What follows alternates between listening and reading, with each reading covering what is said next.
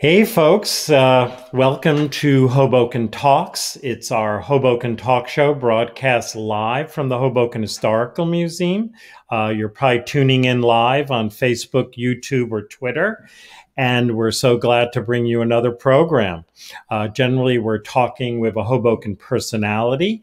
My name's Bob Foster. I'm the director here at the Hoboken Historical Museum. I'm so happy to be hosting tonight. And tonight we're talking with Bob Drasheff, who was a mover and shaker in Hoboken. Welcome, Bob. Thank you, hello. Bob. Nice to be here. Yes, we're the two Bobs tonight. We kind of joke about that. And we're just sort of starting off. We'll maybe make a comment about this picture, our background, which people are seeing. Can you put this in context a little bit, what we're looking at? That was a picture taken by our partners at Port Authority back around 1999 when we just finished the renovation of Pier A. And that was the first major project finished at the South Waterfront. And you can see how different everything is there as compared to today with the office buildings, the W Hotel, and the residential buildings all up and working. Sure, and also Pier C is kind of submerged there. The original Pier C, which was collapsed after the many a storm. And right behind it, that little patch of green is Sinatra Park, right? Which was originally planned to be called the North Park. Mayor Russo had the idea at the time of honoring Frank Sinatra shortly after his death. And we were fortunate enough to have his two daughters, Nancy and the other Tina, yes, come up and actually do the dedication of the park with the mayor, and it was really a very exciting day. We had thousands of people from Hoboken come up to meet the Sinatras, and they were very nice and courteous and said hello to everybody that day. Right. Yeah, Frank dies in '98, so he was not able. And so just sort of refresh our memory, your kind of years in public service. You worked for the City of Hoboken starting when? Starting in 78 to 79. And I was appointed the head of the welfare department. And at that time, Hoboken was still a pretty rough and gritty town. And there was a lot of people on welfare, some legitimately, many not legitimately. And I had been appointed by Mayor Cappiello to come in as a new voice to really look at everything and clean up the system. And I didn't think I'd stick around for a very long time, but I got to like the work I did. I liked working with Steve Cappiello. I liked working with our business administrator at the time, Eddie Chuse, right, who was really the mover behind not only the city at the time, but the Elks Club, which has become such an institution in town because of Eddie. Sure. There's a beautiful plaque in the Elks Club. That's kind of a relief, and it's kind of emotional, actually. And so I wound up staying with the city for 26 years, 5 administrations, and I'm very proud of the work we accomplished. As I said, when we started, Hoboken was a very rough town, and each of the 5 mayors had something to contribute in their own way to see Hoboken become the great little city that it is today. Right. And so you've moved out of Hoboken. You have a new life in Spring Lake, and you came up today especially for this. Yeah. What are and you've been here over the years, but what's your impression when you see Hoboken now and from, let's say, the Cappiello years? Oh, it's I can't get over how bustling it is today. And the number of young people out on the streets. In those days, I used to walk from my home on 13th and Garden to City Hall every day. And I know almost everybody on the street. Walking over tonight, I don't know a soul anymore. Right. It's all new folks. But thank God they're here. They're making the people that have come into town over the years have made Hoboken the success it is today. Sure. So you feel a vibrancy and it's absolutely, it's a very moving city. Right. It really is. Right. It seems if you can afford to live here, it's a great place. It's when you think back on everything that's happened politically. There were many political battles over development, over the waterfront and everything, but it's sort of like rereading Voltaire's Candide. If we had not fought, if we had not suffered and struggled, we wouldn't be sitting here today in one of the greatest little cities in the world, a place that everyone wants to come to. It seems that way. I mean, I feel lucky to live here now. Yeah. And I sometimes I'll tell people, this could be the best time for Hoboken right now. And I think that's why, the work you did at the museum over the years and all your members, it's really important, because when you speak to some of the young people today, they automatically assume Hoboken was always this great little place. They don't really know its history, even going back to the early 1900s when it was packed during World War I, and there were 97,000 people in town at that time. Yeah, people don't, according to the census, but when we tell people some of those facts, they don't actually believe it. Yeah, I know it. I can see it in their eyes. And it was a particularly very tough town during the Depression. And I don't think any scholarly report has gotten the conditions as right as your wife's book, Killing the Poor Master. I think the work that Holly did was fantastic in showing what a struggle it was for so many poor people in the town at that time. Right, especially the Italian community and the entrenched political machine. Yeah. She'll be very flattered you said that. But we do get that comment a lot from, shall we say, old timers. Yeah. That thank you for doing that book, because the research is pretty amazing. Yeah. So we're going to look at some slides, and I don't think I knew that you grew up in Hoboken. I just assumed I knew about your political career, and when I would go up to City Hall, you were always a friendly listener and would give good advice and always had a good reputation. But I did not know you were born and raised here. Well, my mother's family, my mother's mother and father came over. Oh, we have Anthony Petrosino. Do you know Anthony? Yes, I do. Yeah, Anthony's also a great fan of Holly's book. Very great scholar, too. Yes, he is. Yes, he is. But my mother's mother and father came over from Italy to Hoboken in 1901. They lived in a little town called Monte San Giacomo in the province of Salerno, where so many Italians in this town came from. Sure. And which still has one of the biggest social clubs around. Right. And they struggled. My grandmother was 16 at the time, married, pregnant on the boat on a tramp steamer that took almost 2 weeks to get to Ellis Island. Right.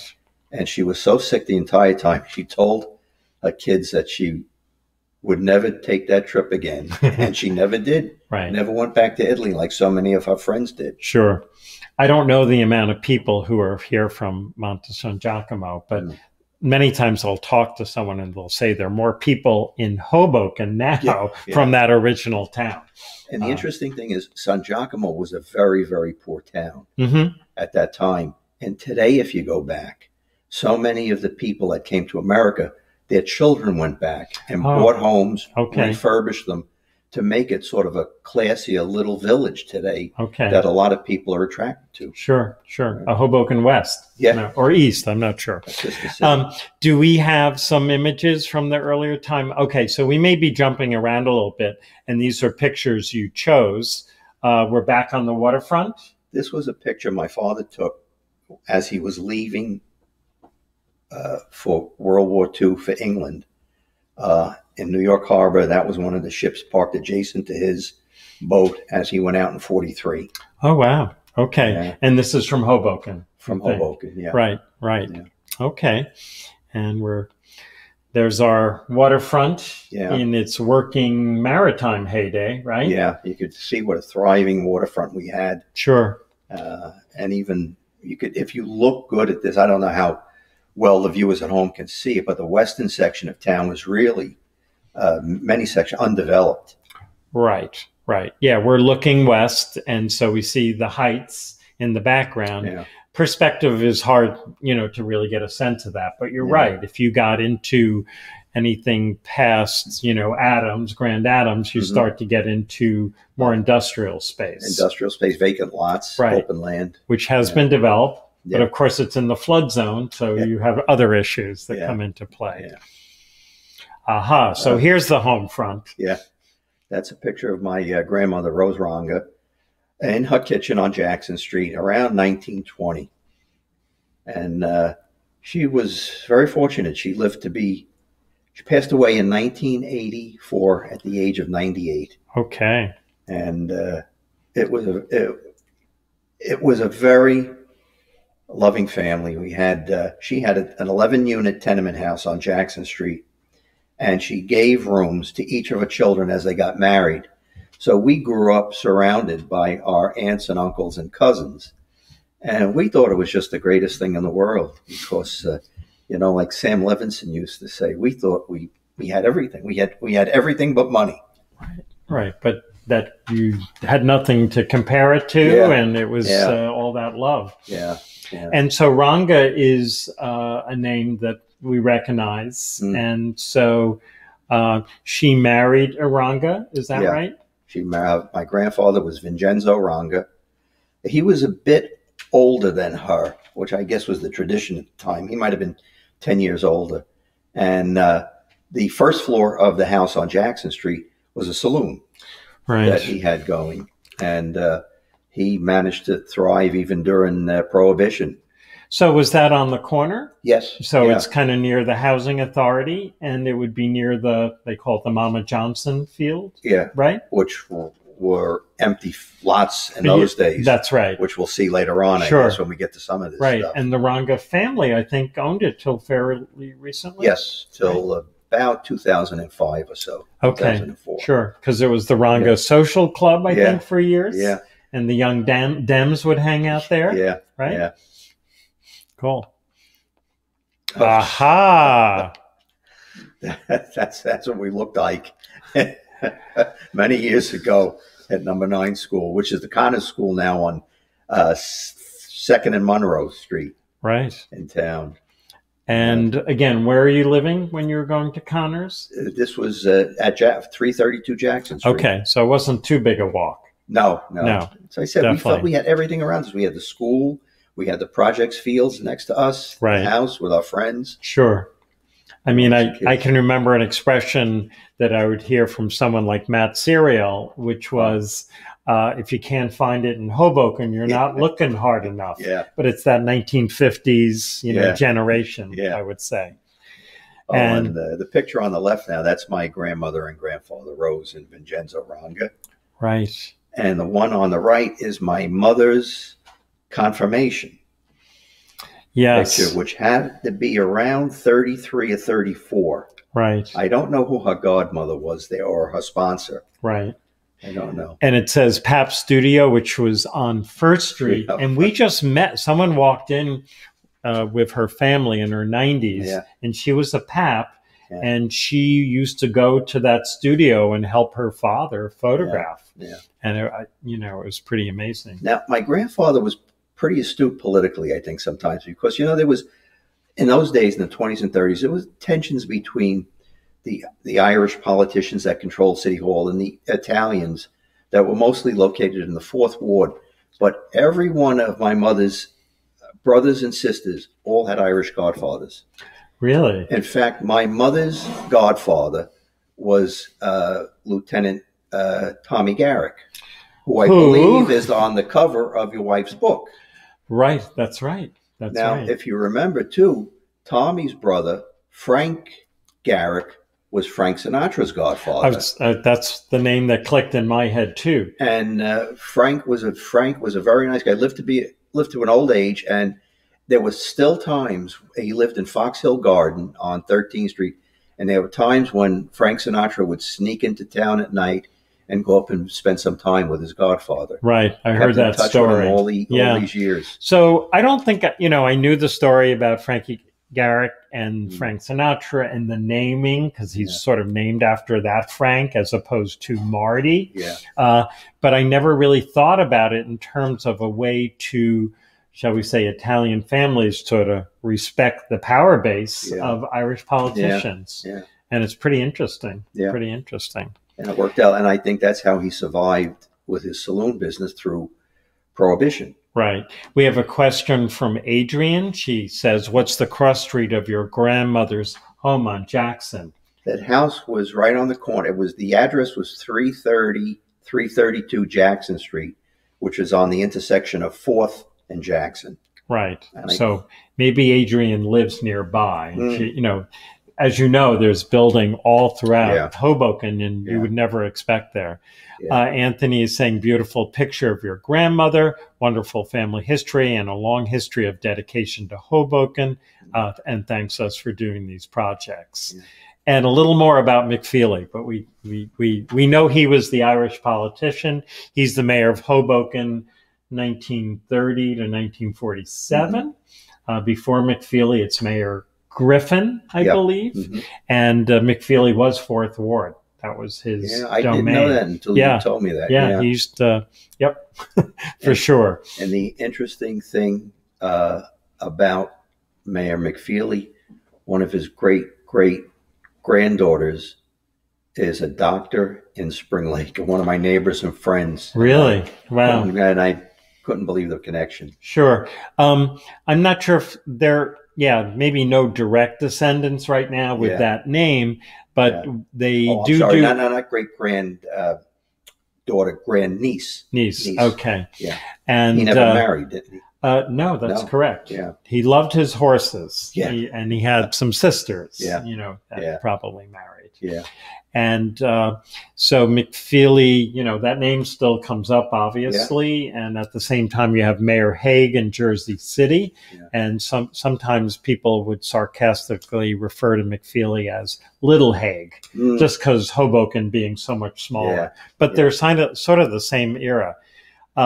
Listen, Adrian's saying, thank you. I live in Spring Lake, but family is at 132 2nd and Jackson now. You can look me up, Adrian. I'm on Sussex Avenue. Okay. So a lot of cross connections there. Yeah. As they say, no degrees of separation. Yeah. And Hoboken is the connector. I love these little metal frames. I know if you went into a photo studio or an arcade, you could take like a photo booth shot and get these little frames. But who are they? That's my mother and my father. Right. Who met after the war. They were both working at the Kerfel and Essa factory. Okay. On 2nd and Jefferson Street or so.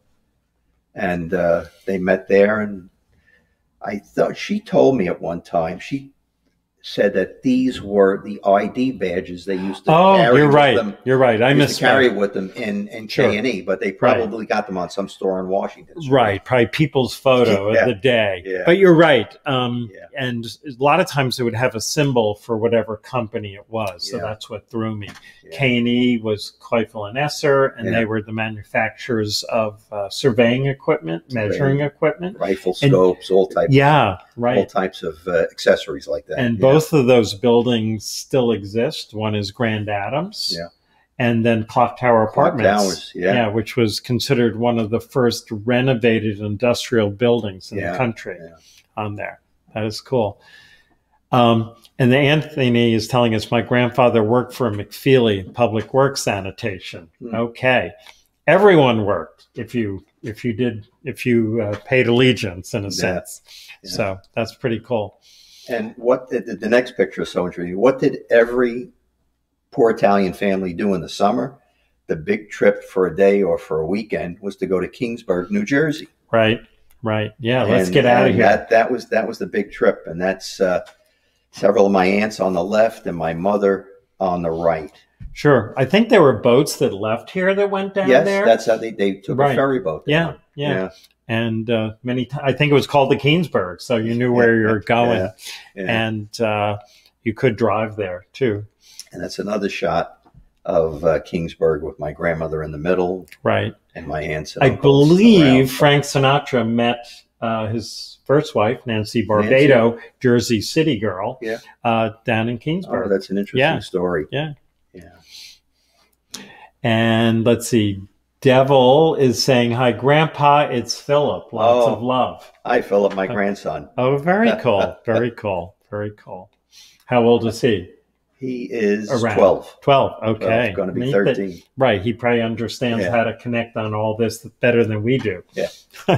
And this is another shot. This is an interesting shot of my mother and her friends at K&E. They used to take breaks on the roof of the building. They were permitted to go up there and smoke or just talk and do whatever they wanted.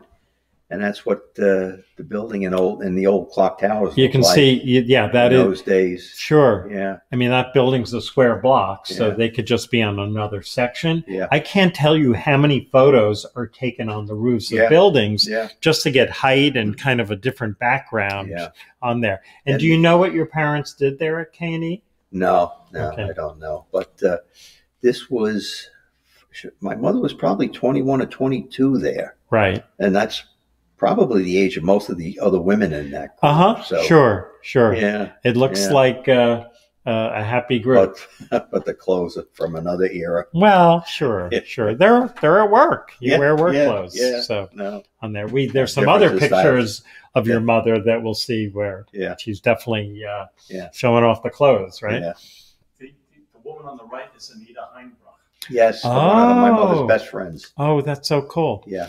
Yeah. So Rand, who is producing the show, and thank Yeah. you, Rand Hoppe, just mentioned the woman on the right is Anita Heinbruch, With the striped who blouse. we have. She was worked at K&E. Yeah. We just learned recently she was deaf and could read lips really Oh, I well, didn't and a know lot that. of people didn't even know she was Oh, deaf. oh. Lived on Garden Street, Yes, probably across on the on street. my old block. Yeah. And she was in charge of the K&E Photo Club, which was Oh. very active. Yeah. And she photographed a lot of Hoboken in the Yeah. 1960s, Yeah. late 50s, 60s, when a Yeah. lot of things were changing. And a lot of color photographs too. That's she right. produced. Yeah. She used to have little slideshows, Yeah. soirees in Yeah. her apartment. Yeah. And she donated all her images to us. So we're so happy. Thank you, Rand, for noticing that. I don't think I recognized her. And maybe she had a tripod and a self-timer and took that picture. I wouldn't be surprised. This is an impressive photo. Impressive or sad in a way, because Well- that's what Jackson Street looked like in the 30s. Right. There was a poor section of town, and my mother is standing on the corner of 4th and Jackson, looking east up 4th Street there. Right. And all those buildings behind her on Monroe Street are still there.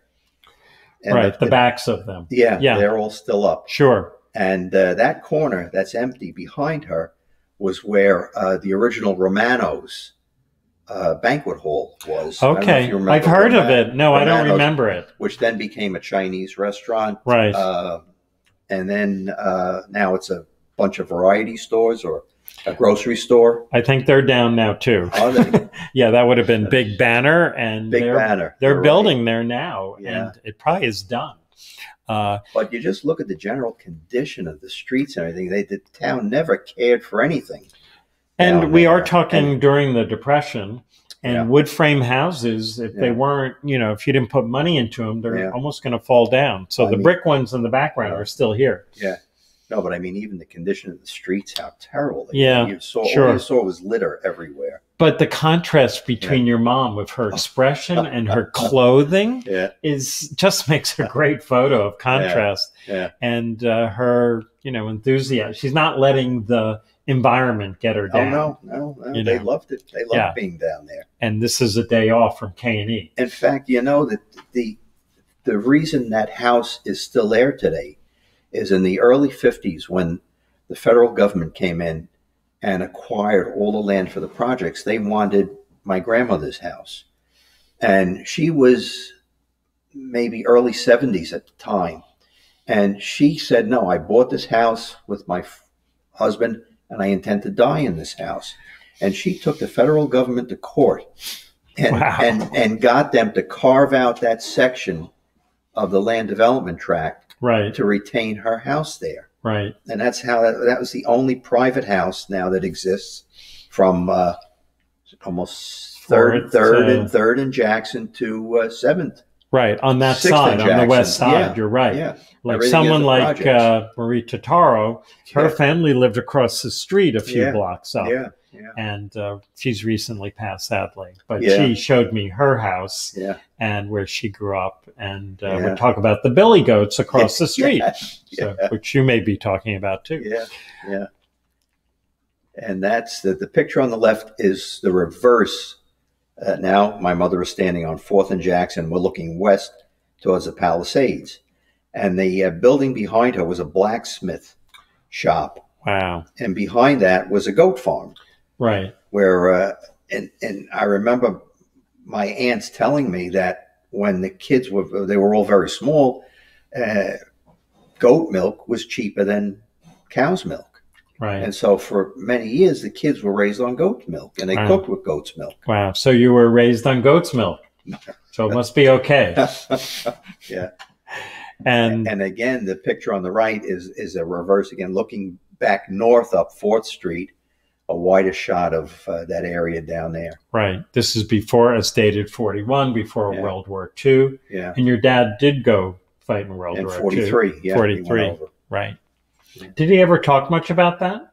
Yeah. Yeah. He was stationed in England for over 2 years, and he traveled a lot on his furloughs. He went to Scotland. He went up to Edinburgh. He went down to London and Dover, a lot of the southern coastal towns. And he always wanted to go back when he had money and he was retired. But unfortunately, he passed away when he was 44 from a heart condition. Wow. And he never made it back. So I've been going through his mementos recently of some of the places he had gone to in case I want to go back with my wife in a few years. Sure, that'd be great. A lot of them are still standing. Right. I often meet people from Hoboken whose family or they served in World War II. Fortunately, most of them did not see that much action. Yeah. And what they took away with, I was a little kid from Hoboken. Yeah. I didn't even go into New York City, but I traveled on furloughs to Dover, and it was like their way to see the world, which they never would have done. Yeah.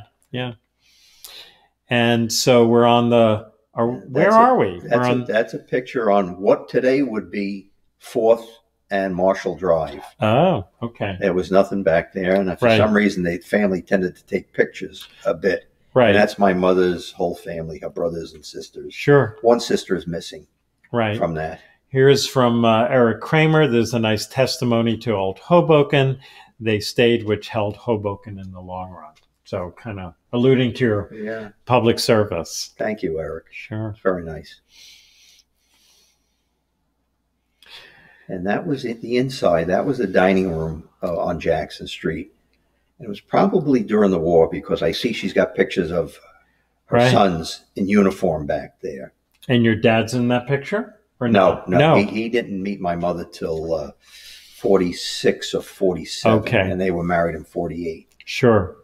But the gentleman on the right is my Uncle Marty Ranga. Okay. Who, between he and Louis Francone, were for 36 years were the only council people who ever represented the 4th Ward. Right. Wasn't there Mrs. Francone too? Yes, Mrs. Francone. Then Mr. Amato, Mrs. Amato. Right.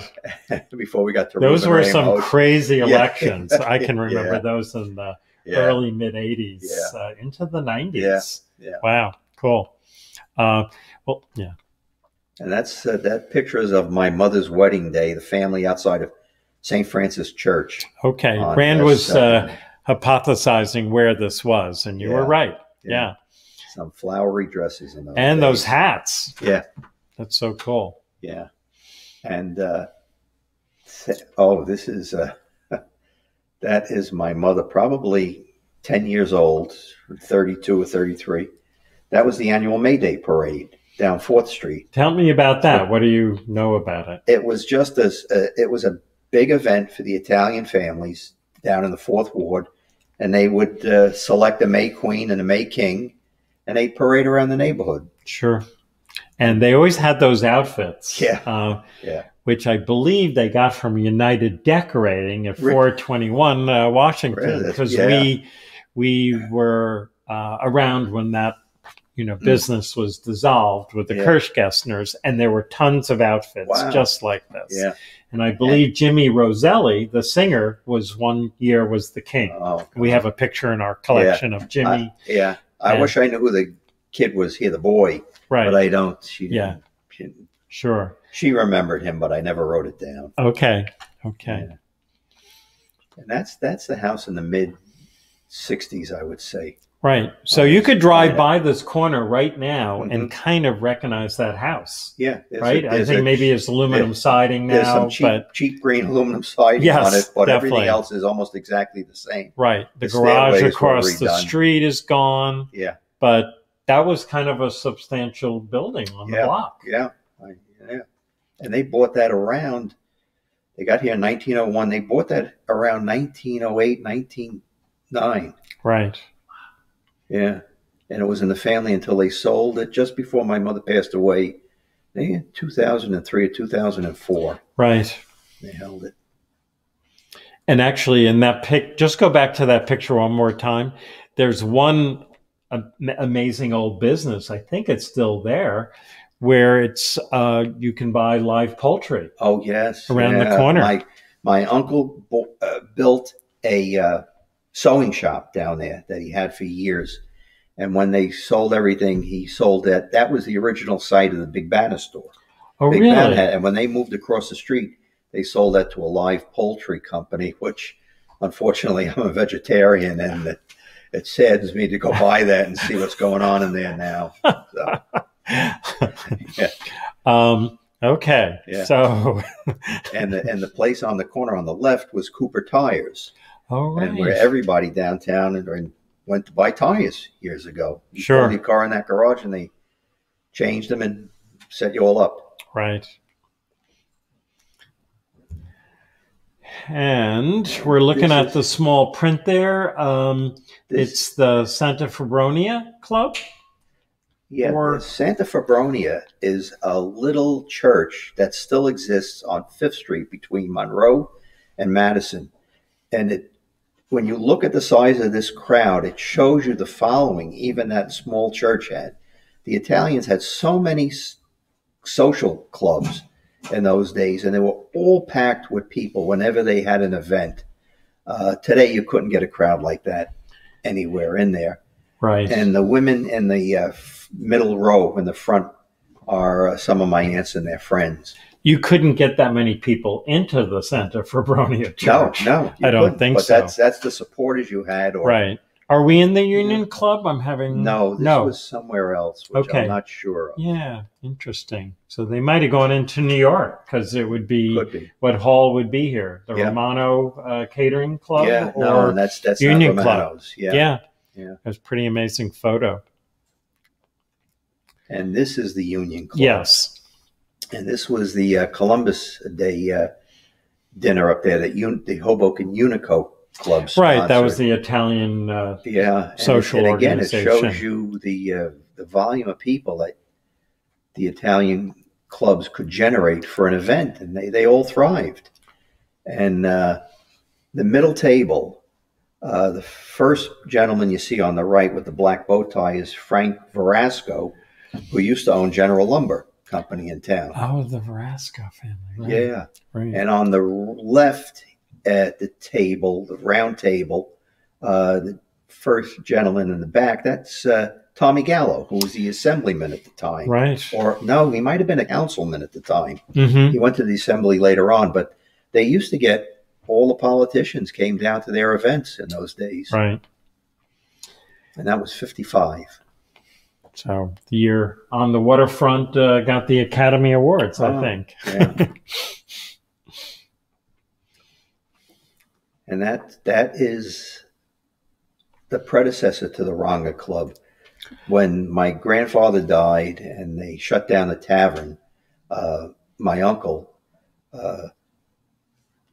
made a sewing shop out of the storefront until he built the other place around the corner. And those are just some of my mother, my aunts, and cousins posing there in front. And you still don't really see much activity. We have never seen so many pictures of the West Side, so it's so great to see. Oh, I didn't think I'd have enough for you. Right? No, you got, and you still see there's really no development back there. Right. At all. That was when my uncle got elected. The gentleman in the white shirt and tie. When he got elected to the council, they made that then a social club, a civic club. And they put a bar in the back and then a big ballroom out front, and that's the bar in the back on a Saturday night. That was a big social stop. Yeah. to go down there and have a drink with your Bars friends. and politics, Yeah. Irish, Italian, real Yeah. traditions. Yeah. Real The traditions. gentleman on the right at the back wall is Charlie Gianni, who was a Hoboken. My uncle, who was a Hoboken cop at the time. I don't know that name, but Yeah. I mean, and this would be your uncle, you said? It's my Right. mother's oldest brother. Right, Yeah. right. And some family resemblance. You think so? Yeah, yeah. That's another shot of the bar with my father on the left, Louis Aligo in the middle. I don't know if you know the Aligos. They're I don't with the know fire that name. department. Okay. And I forget the gentleman on the right. Right. The Aligos were all firemen for a while. Okay. And this was the year, I think, the projects first opened. That's the only time you saw development behind Jackson Street. And that really led to the cleanup of Jackson Street. On the left side, you could see there are no buildings yet.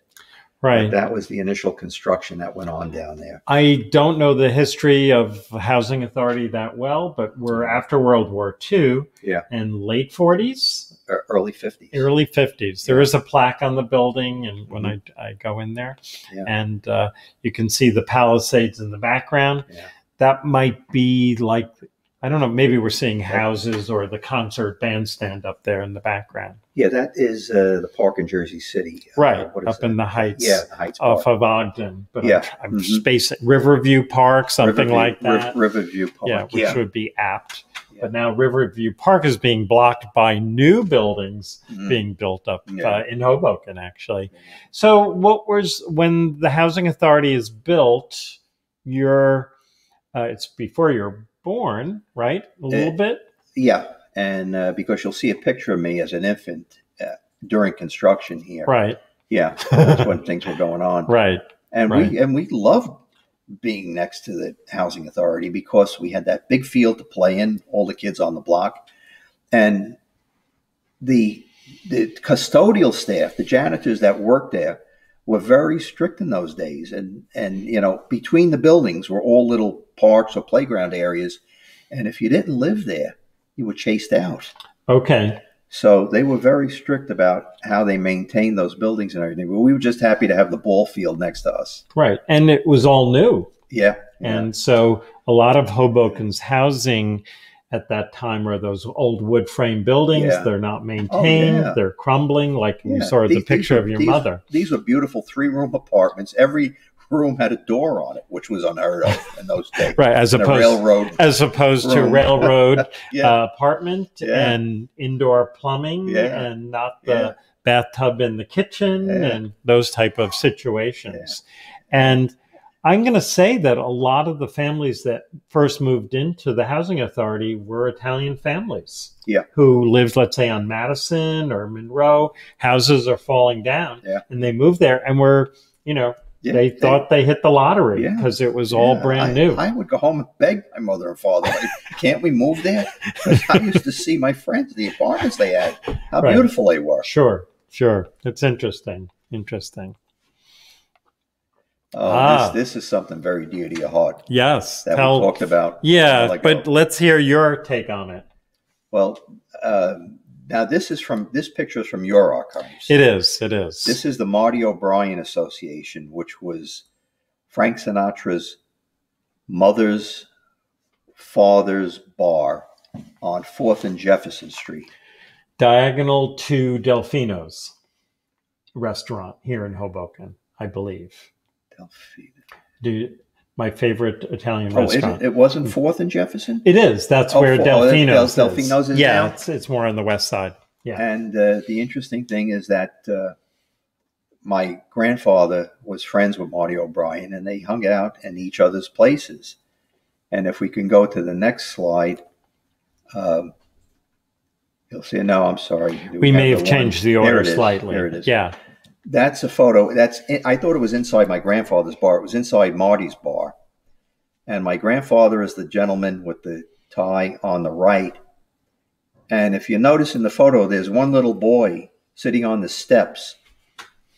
And that's Frank Sinatra. And the two people in front of him are his mother and father, Marty and Dolly O'Brien. Right. It's one of Marty the, and Dolly Sinatra. I mean, I guess we see baby pictures of Frank, but we don't see that many pictures of him in this era. Yeah. And his parents are much younger too. Yeah. And definitely taken inside a bar. Yeah. That's a classic tavern table with the two circles, and you put your stuff on the lower level. I just love this photo. And my grandfather died in 1936, so I think this had to be the late 20s or the very early 30s. And I don't understand why a lot of folks in this picture are holding dogs. Yeah. But it's interesting. Right. And this photo came to me courtesy of my cousin Mateo Ranga, who's down in Florida. He found it in his family stuff going through that one. We were so happy to see this. We did a little Facebooking with this picture and got a lot of likes. I hope you get some good use out of it. Yeah. The gentleman second from our right with the straw hat was a McFeely, or was really connected with Bernard McFeely. He's in when they did all the exposés, like in Life magazine about, McFeely and patronage. He's in all the photos. That face. I'll never forget that face. And then the contrast of this big guy with this little Chihuahua type dog is just, and he's holding it so lovingly. It's perfect. And I don't know why there's so many dogs. But it's great to have an early picture of Frank. And of course, we don't really know if this is like an inside joke, like Mob, M-O-B, does stand for Marty O'Brien. And so many people probably know the story about that or Marty O'Brien was the nickname for Frank Sinatra's father. And he spent early years sparring, fighting, and it was considered more appropriate to have an Irish name. He's Italian. And to have an Irish name because people respected Irish fighters more than Italians. That's interesting. But of course, mob, it has another connotation, which I'm not sure when that, when we talk about the mob, when that happens. It's probably 30s though. And then we see it in the banner here, and then we see it stenciled, on the side of the social club. I just regret I never had looked at these earlier enough to talk to some of my aunts about them and get more information out of them. Right. But you got the photos and, but we all say that, time is precious and try to get the information while you can. And back to that one. So that's your uncle? Uncle Marty Ranga. Okay. Right. The oldest of the family, and the councilman from the 4th Ward. And again, just another wide shot of Jackson, 4th Street between Jackson and the mountains. Right, the mountains. The expression for people who lived in the mountains were the hillies. The hillies. They would call them the hillies. And that's my cousins and the kids, some of the kids we grew up with on Jackson Street. The little dope with his mouth open and the black shirt in front is me. And what type of kid activities would you do back then? Do you remember? We played ball all day long. And you had the field right by the housing authority. Because you had basketball courts there. We could play football on that field. You could play baseball on that field. We did everything. Right. And Sunday dinners at Grandma's house? Yeah. So you'd run in from the ball field and have... And I was such a fussy eater. All the things she made, I didn't like. Right. And today, I'll pay $20 for a polenta appetizer in a restaurant. I could have had it all. You can hear her voice, right? Yeah. Oh, that's funny. Oh, and this is a great photo. This is the Grand Hotel, where was that, Bob? Was that 2nd or 3rd in Hudson Street? It's in the vicinity. I'm going to say 3rd, but I could be wrong. And that's where my mother and father had their wedding reception. And we have the bill from that reception. There it is, July 3rd, 1948. They had 50 people for dinner with a keg of beer for $169. Sign me on. Wow. And that's 48. It's after the war. Yeah. And who's saving this stuff? My mother did. Your mother did? Yeah. Wow. My father saved all his wartime stuff. My mother saved everything else that we see here. Wow. Yeah. Wow. And Eric is back on it. It's amazing about Frank Sinatra. So thank you so much for growing up in Hoboken. This gives me such joy. Yeah. Yeah. I mean, there's so many new residents. I'm going to assume that Eric is somewhat a new resident, but it's so great. Maybe he's not, but it's so great to meet people or see people meet here in the museum of, let's say, an old timer and someone who's, wasn't born here and hear the exchange. Yeah. We have many volunteers. A shout out to Donna Trulio and Barbara Rothman, Vicky Gina Caspero. And when someone comes in, we say there's no degrees of separation. Yeah. They either went to high school, with them, or with some relative, but they are so giving to share their knowledge of Hoboken and so proud to be from Hoboken. Yeah. This is close to home. Yeah. Yeah. And I think, is this from your archive also? It could be. It could have been like National Archives recording the site before they tore down buildings. The old and Bethlehem shipyards, where the site of the shipyard is today. Right where we're sitting. Yeah. Yeah. Practically. In the background is the side of Maxwell Coffee. Yeah. And then these two buildings we're seeing, I think, was a plate shop and a carpenter shop, and were torn down to make way for the shipyard development. That's why I say it's remarkable how far we've come in so short a time, really, because if you showed these pictures to some of the newer residents coming into town today, would they have ever thought about even renting or buying in Hoboken? Right. And, the pioneers who did come in the 80s, like Don Singleton and his family, I mean, they really made a difference. Right. And that, someone who's raised here, sometimes it's hard to say that, but you're giving credit where credit is due. Yeah. And many times we'll meet a retired shipyard worker who I think the shipyard closes, let's say 88, and then it's kind of abandoned property, but they'll come back here and they'll go, I can't believe this is the place I worked. They're just feel like they're Rip Van Winkle or something. Yeah. Cool. And we got Paul Neshampin. Paul lives down a lot in Bradley Beach, Bradley Beach, and I read about Paul all the time doing work for the Bradley Beach Historical Society. Excellent. And you're involved very heavily. The Spring Lake Historical Society. Okay, so you guys are kindred I have to run into I've got to make an appointment to run into him. Okay. You've lived various places in Hoboken, and this is obviously a vintage photo, 1890s-ish. Yeah. And what block are we? I mean, there's a caption. This is Garden Street between 12th and 13th. And we lived at 1238 Garden Street for many years. And we knew from the title work and the deeds that our house was built in 1890.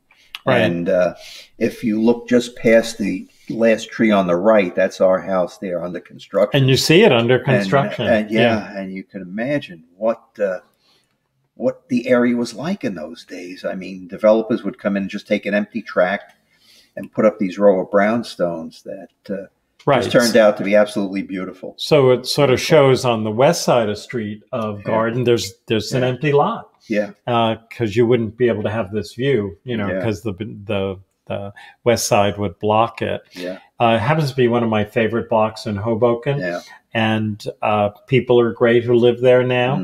Many of them will put their homes on the house tour. A lot of great families, and pretty continuous in terms of preservation. There are very few brick-faced.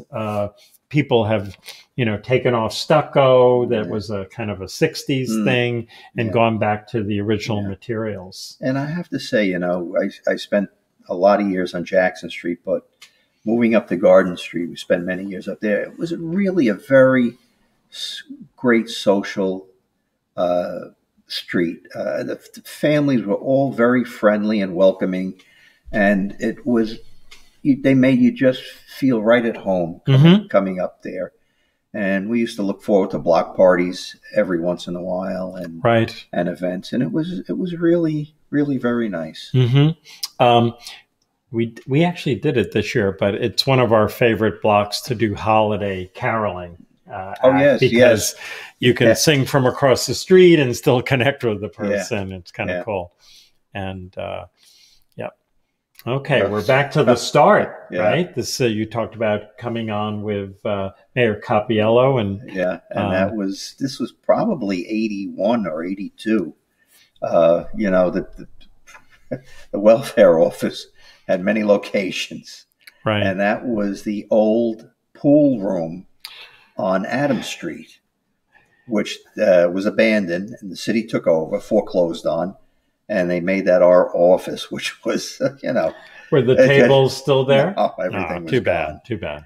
And the city carpenters did a quick job of putting up counters and windows and everything else. Right, And that was one of the places we bounced to with our staff. right, right. And right next to it was the Hoboken Comprehensive Employment and Training Act offices, the gray building, which was the old Adams Lane's bowling. Okay, so we're talking like the little mini mall where Yes. the Dunkin' Donuts is, and you can still see the arch of the bowling alley in the background. Yeah.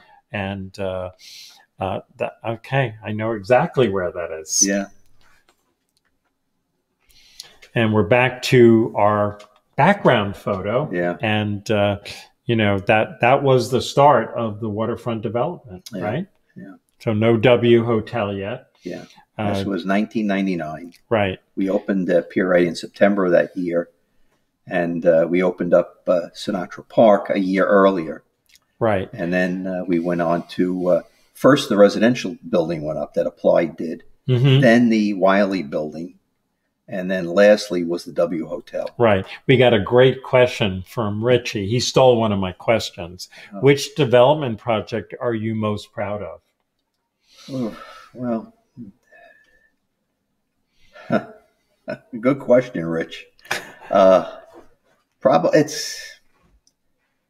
I think that the two projects that I had the most influence on were the South Waterfront and then the Northwest redevelopment area where the ShopRite is today. Because, for years, that Northwest area where all the old abandoned factories were, we created business incubators to try and bring business back into that and revive the commercial industry in Hoboken.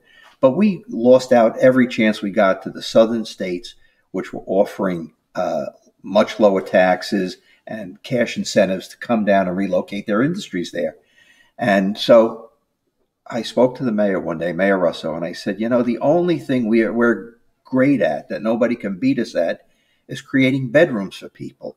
Let's change that commercial designation to residential and let the development community build up what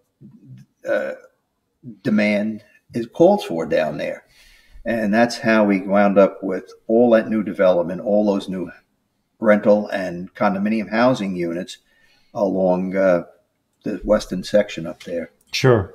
And I guess light rail helped spurn some of that too. Yeah. Made it attractive. And we actually, in our first iteration, wanted to include everything right up to the Weehawken border. But Academy Bus owned so much of that property at the time, we were concerned that litigation from them would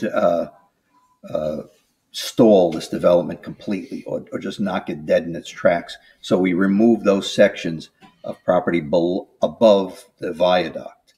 And today I see the mayor and council are retackling that issue, and I give them a lot of credit for what they did on that, because that is the next frontier of Hoboken development. And from the plans I see, I think it could be a very successful project. Right.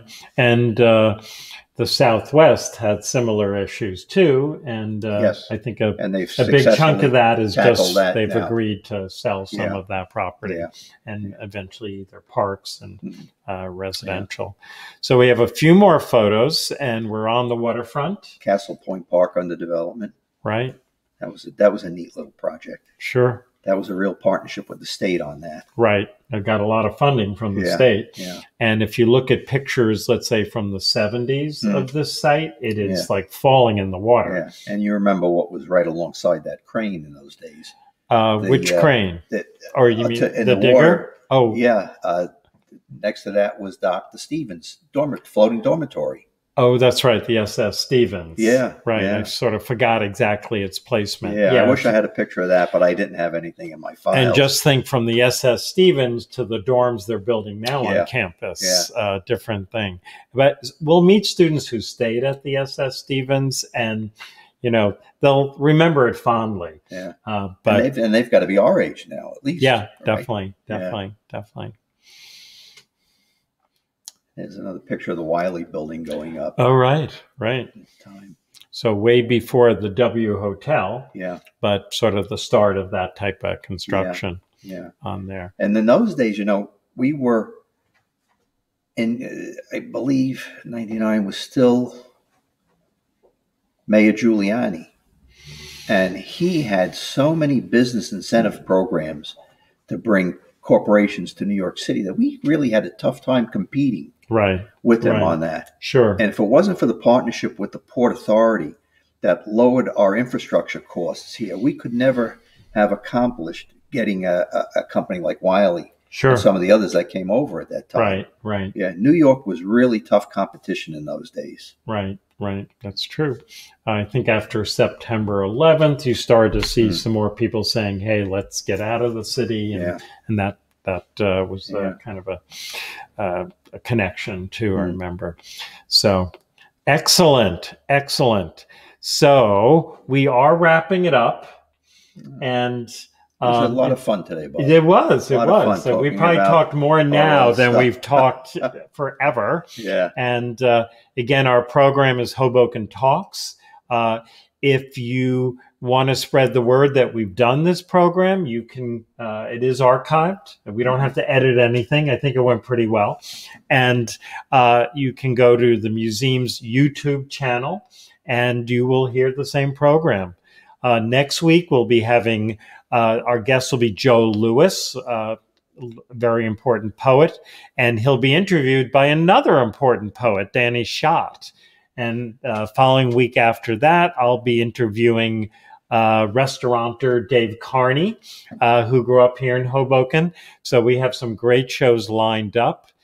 And make sure Dave brings you some sliders when he some comes sliders. Yeah, I'm vegetarian too, so I don't know if he's doing veggie sliders. I'm more in the polenta family these days. I'm interested to talk to you about that too.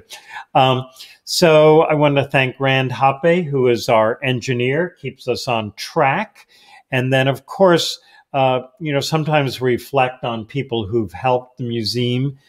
Who've made things possible, and want to do a shout out to friends of Donald Shackett, who was a big donor through his estate to the museum.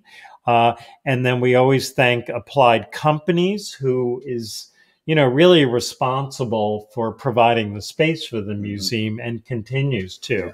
Couldn't do it without them. We have a great staff. We got great people. But if you don't have a place to hang your hat, it creates problems. Yeah. And we know how hard it is to get space in Hoboken. Things are tight, but somehow, we'd love to grow, but we love our space right now. And so we're going to be signing out. And thank you for your comments. And we got a few visuals. I just want to let you know that you can come up to the museum, of course, see our exhibit, which is great. We have an upper gallery exhibit, which are photographs by Gary Spector of the hospital workers here with our local hospital. They're a pretty important group of photos. We have our postcard exhibit for Hudson County, and you're actually seeing Rand and Lisa playing ping pong. We've acquired a ping pong table, and so ping pong and history seem to go pretty good. So we got balls, we got paddles, and we have a great time here at the museum. We all say it's got to be fun, or what's the point? And we kind of continue that tradition. So hope to see you next week, and thank you so much for tuning in. Signing off. Bye now. Thank you, Bob.